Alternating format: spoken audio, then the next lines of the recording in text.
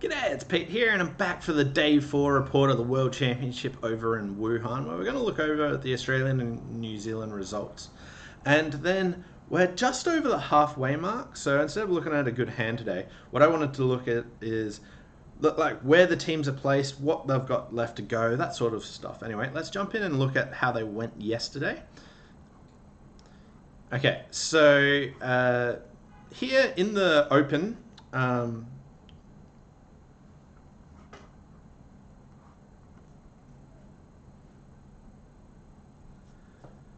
but before we do, let's just talk about which teams are on BBO. And there's only one Australian or New Zealand team on BBO today, and that is the Australian Open team, and they are on all day.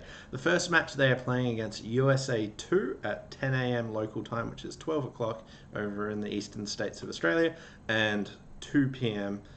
In New Zealand. And then we've got England, so Australia Open versus England at the 1:30 match, and Australia Open versus USA 1 at the 4:30 match. So a really tough day for the Australian Open team. It'll be really interesting to see where they're actually placed after this. If they get through this with a healthy amount of VPs, then I think they're well placed. If they have a bad day, this is the make or break day in what I see. So hopefully they can get through with a reasonable amount of VPs. Anyway, let's look through the results. Again, if you go to like abf.com.au, check in for results, click results up here.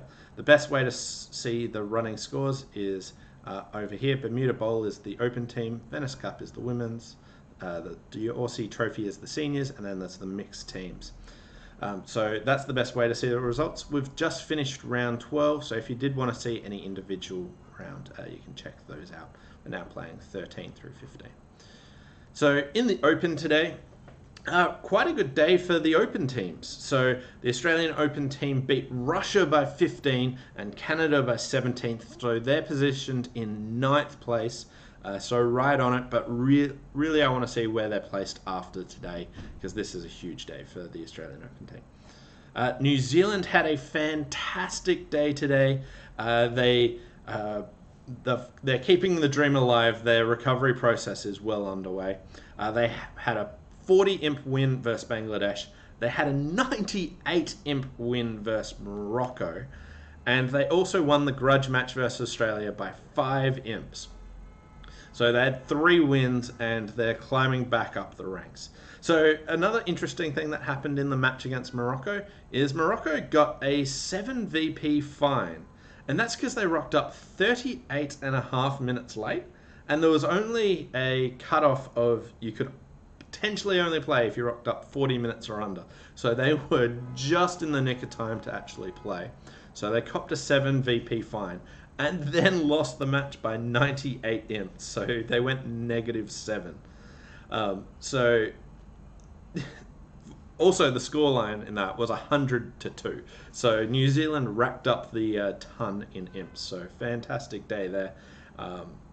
2 big wins and a win against Australia. So keeping their hopes alive, climbing up the ranks there. In the women's, New Zealand beat Trinidad and Tobago by 44, and they also knocked over England by 9 imps, so that was quite good. And the Australian mixed team, Australian women's team knocked over Hong Kong by 9 imps as well, so that was a good win for them. And yeah, New Zealand is in 14th place, but notice that's only not that many VPs off 8th, so it's really tight all the way down to 15th there. So even though New Zealand's in 14th place, they're very well placed and could jump up into that top 8 reasonably easily. In the seniors, it was a toughish day for the seniors. New Zealand came close. They had a very small loss to India, one of their best results so far. They've been struggling a bit. But Australia seniors broke a bit of a drought and beat Japan by 19, and they're in 13th place, still within catching distance, but a sizable difference, but they'll have to play well, but still completely within the range of catching up that. And then the in the mixed, Australia had 2 wins today. They beat Egypt by 24, and they also beat Latvia by 6. And Latvia were currently coming second, so that was a really good win for Australia there. So 2 good wins, and we're in 15th place. Similar position to like the seniors. We've got a bit of work to do, but still in the fray there. It's still possible to catch up there. Anyway, let's look at the cross tables. So if you want to check out the cross tables, you can scroll down and look at cross table by rank and see which teams are doing well, what's left to play. So here in the Open, the Bermuda Bowl, Australia poised here. They have a relatively tough draw to come, so they'll have to really be on their game to stay where they are / creep up 1 spot. But today is a big day, so after today you'll have a much better idea of where they're actually placed there. New Zealand have now sort of played most of the top teams and most of the bottom teams, and have a lot of the teams in the middle. So they're pretty well poised, can obviously catch up a few more imps there, but they've now collected their big wins off all the bottom teams that they needed to do to try and bring themselves back into that. In the Venice Cup, New Zealand are poised here, and they've played a lot of the good teams here, but the number 1 and number 2 teams they've still yet to play. So I reckon there'll be really interesting matches to see how they pull them off. If they get through them, then I think they've got quite solid chances of making the top 8. Australia are a little bit too far out. They still mathematical, still can do it. I think they're probably just a touch out of the range that I reckon can do it.